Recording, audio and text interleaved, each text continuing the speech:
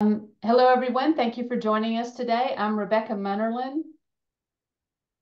I'm with the Prisma Health Media Relations team, and we are joined today with Dr. Helmut Albrecht. Dr. Albrecht is our infectious disease specialist. He's medical director of the Center of Infectious Diseases Research and Policy at Prisma Health.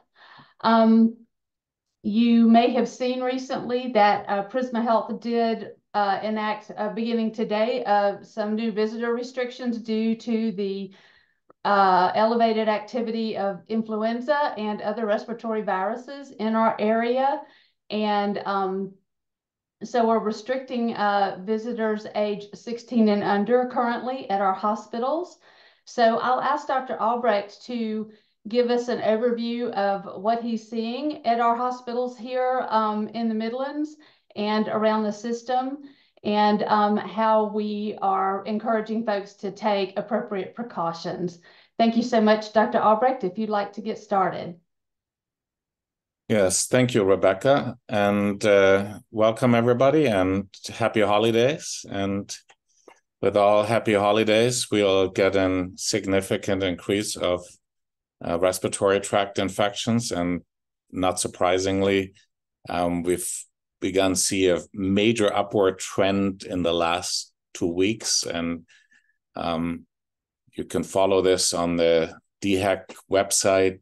They're 2 weeks behind. We're seeing a significant further increase over the holidays, and therefore today, as of today, we'll begin restricting patient visitations, but only of children under the age of 16. And this is really due to the increased rates of influenza and other respiratory illnesses in our communities and in our hospitals. We're doing this to protect our patients, their loved ones, and our own team members. Most of this is driven right now by influenza A. Influenza B is also way up there. COVID and RSV were high, are a little lower, but not enough to offset the significant increase of influenza in our hospitals. So we track hospitalization rate for these diseases, percentage of visits to primary care or to our ER that are influenza-like illnesses, which is a syndromic compilation of all of these death rates and rates of positive tests. And just to give you a flavor, last week our rates that were positive of people that we tested in our emergency room or in our admitted patients approached 20% for influenza A. So every fifth test that we sent was positive. And about a fifth to a sixth of visits to the ER are now driven by influenza-like illnesses. So this combination shows a significant burden of disease currently in our communities. And in accordance with what the CDC says, and for us, the Society for Hospital Epidemiology of America, some of the things you can do is restrict patient visitation in order to protect your patient. Right now, the ER is not a safe place for visitors and especially children. And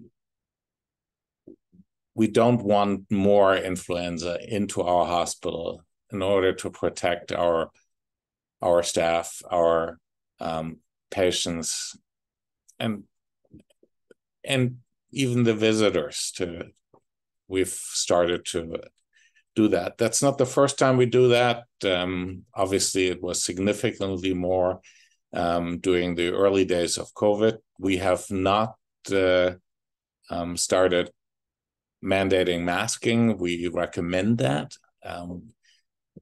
What we really want to do is for people to help us out and not to become a problem for patients that already have their own problems as it is. Wash your hands. If you have sniffles or allergies or anything that you can't be 100% sure it's not COVID or influenza, don't come to the hospital. If you come, if you have to come, please mask and just do the right things with our patients here. That's a sort of an early introduction, and if anybody has questions, I'll be happy to answer those. Dr. Albrecht, I'll chime in. Do you feel this year's influenza vaccine is a good match? Does it mainly address influenza A, which sounds like the predominant strain we may be seeing? So the vast majority of them are quadrivalent vaccines, 2 for A, 2 for B. They are relatively well matched, but the influenza vaccination rate is not where we need it to be. Even if it's a bad match, we need to vaccinate even more people to make up for that. So overall, the problem is the vaccination rate, not the match. What would you say our status is right now with the number of cases in hospitals? Do you have a lot? Are you seeing a lot of inpatients? How is the inpatient population right now? We have significantly more influenza than we usually have, but it's a bad year for these again, not surprisingly. And 10,000s of people over the influenza season will die of these illnesses. So we're trying to minimize this. It's not an emergency. We obviously have ways of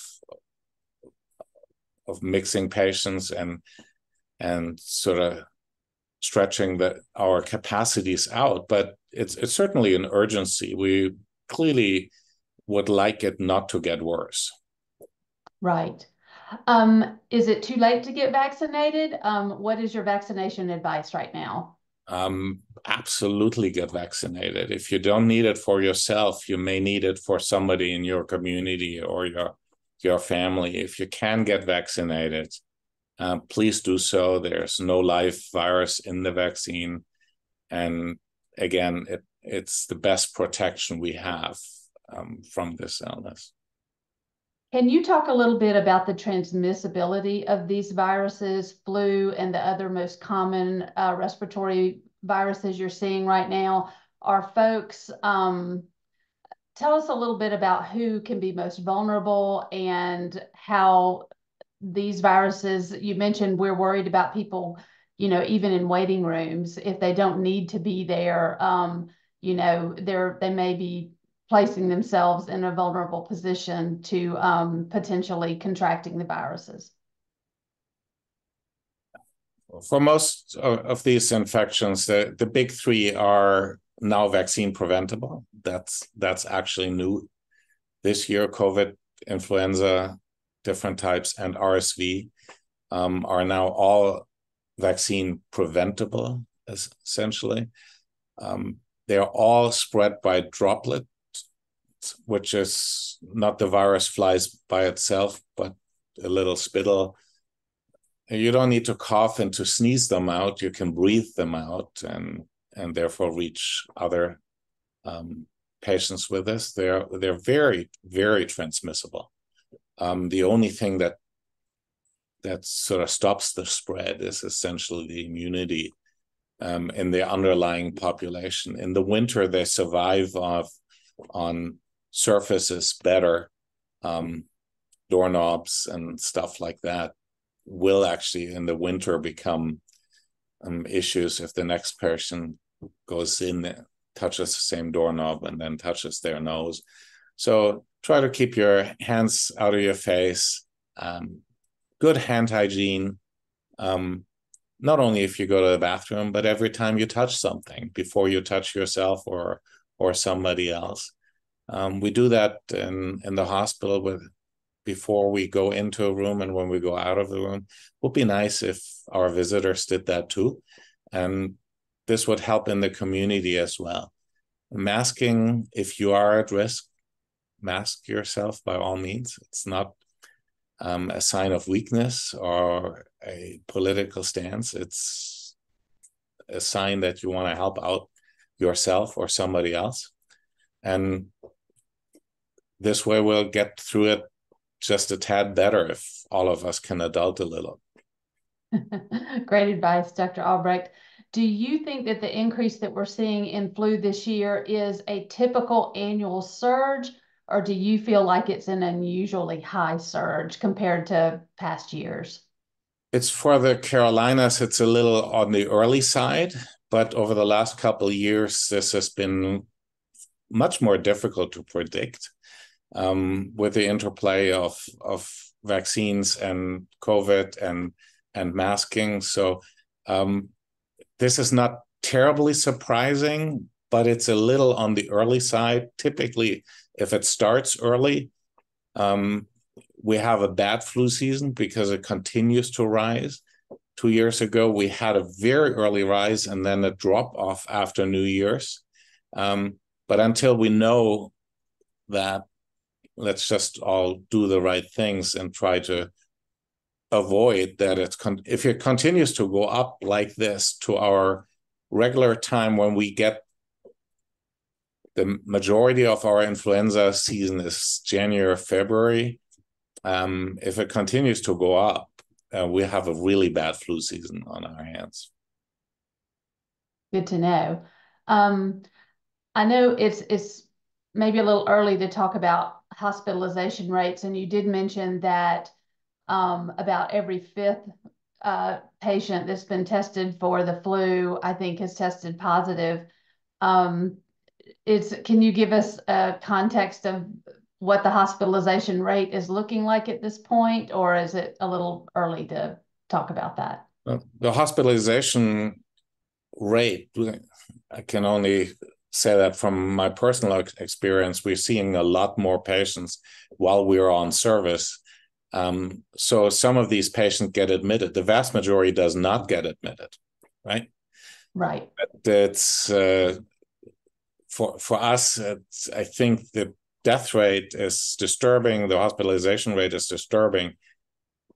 But the bigger picture is to get the community transmission down in order for our patients not to get infected in the hospital while they're struggling with something else. And our nurses that we need through phases of urgencies like this, even more than usual, we always need them, but get less of our staff infected would be very much appreciated. But the hospitalization rate overall is really a function of how much there is in the community. There is much of it in the community right now. So our hospitalization rate is higher. Not threatening, not something that we can't deal with. If we didn't have to deal with it, everybody would be in a better place. Let's talk a little bit about the new COVID booster. That's something else that I know we've been encouraging folks to do, is to get the booster for the Omicron variant, which is available now to folks. And are you seeing as much of that? Tell us a little bit about your concerns around COVID right now. Well, after Thanksgiving and in the early flu season, we had an uptick of COVID and we had an uptick of RSV. Both of those are a little lower, but again, offset by a massive increase of influenza that started significantly after the COVID and RSV uptick. So if you haven't had COVID this year and haven't had a vaccine, this new booster will provide extra immunity. Whether you need that, you have to decide and what it's worth to you. I got it and have recommended it for people who haven't had very recent COVID as another way of protecting your community and protecting yourself from severe illness. If you're going out to get vaccinated, can you get both of those shots at the same time, Dr. Albrecht? Yes, and I think RSV can wait if you don't want all three at the same time. If you're in a risk group that should also get a RSV protection, the COVID and the influenza shot at this time, I would take them both. I take them both at the same time. From the effects of the vaccine, you suffer the same. You just don't have to do it twice. Gotcha. What about, I know there are some age recommendations on the RSV vaccine. Can you remind us what those are? So the RSV vaccination recommendations are a little different. It's supposed to be, you should be over 60 and have something else. And that should be determined by the provider and the patient in a discussion. That's probably a little too complicated to figure out now, but in general, you should have something, some heart disease, lung disease, significant cancer disease, significant immunocompromise from medications or other things. And it goes significantly up. Somebody 80 years old is a significantly higher risk at 60 years old. So for me personally, it's 80 years and up, and 60 plus significant comorbidity and willingness to take the vaccine. So basically check with your primary care provider and see if they recommend you do that. Correct. Got it. I think we've asked all the questions posted in the chat. Any other questions that our media partners would like to send my direction? Thank you so much, Dr. Albrecht. Is there, here's a question. When should parents bring their, well, I'm not sure if this question is about when parents should bring their children to be vaccinated.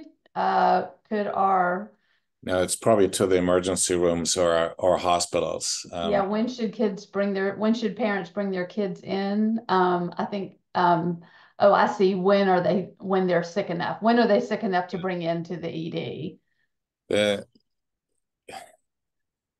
The significant event is shortness of breath. And if you feel that they're not breathing right, and don't wait until they don't breathe when they have significant problems breathing.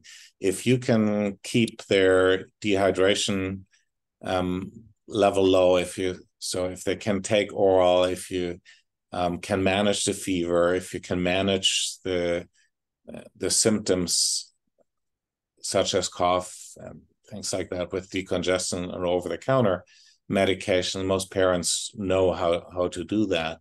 But if it gets out of hand, if it gets severe, and especially if their shortness of breath is coming in, especially in kids that are at higher risk, bring them in urgent care or primary care, preferably if it's threatening, then the ER, but not everybody with it all. Definitely shouldn't go to the ER. If they don't have COVID, then they'll probably have COVID on the way out. So judgment call, but I think for the hospital side, shortness of breath is the ticker. Got it. Any other closing thoughts, Dr. Albrecht? Just overall good advice for us? Yeah, do the right things. Wash your hands, get vaccinated, and don't go out to work, to the store, and certainly not to the hospital when you are sick to visit your neighbors or your beloved ones. Stay at home and cure this out before you mix with the rest of the community, so we can get a handle of this. And it's not too late to get vaccinated, but the vaccination doesn't instantly protect you, right? It takes a little bit of time to kick in. So you need to factor a couple of days. But this year's vaccine, I'm getting vaccine for myself and in 10 years when I really need it. It's really, it broadens your ability to generate an immune response, and it prevents severe illness. So even if you get COVID, it'll be significantly less if you get it on top of a vaccine. So, do you believe that the COVID vaccine will continue to be updated on an annual basis? I think that's the current climate where we're clearly not there where COVID has evolved enough to be a truly seasonal illness like influenza is. But it certainly looks like that's going to be the way that these will be updated. If we have a new variant, totally new variant, let's call it Upsilon or something like that, whatever comes in the Greek alphabet, we haven't used yet, then the good news about these RNA vaccines is you can change them out within weeks and sort of adjust to that. But bearing that won't happen, we will have a seasonal vaccine before the start of the influenza and COVID season to vaccinate. Next year, we will have combination vaccines, and at the latest in 2 years, we'll have a vaccination for all three viral pathogens combined in one vaccine, I would predict.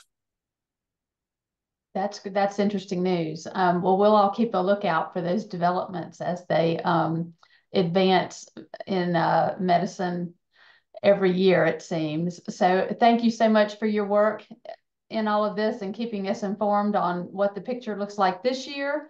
And I think we've addressed everyone's questions. So thank you all very much. If you have any trouble with your recording, you can contact me or Tammy, and we will be glad to send you a copy of this.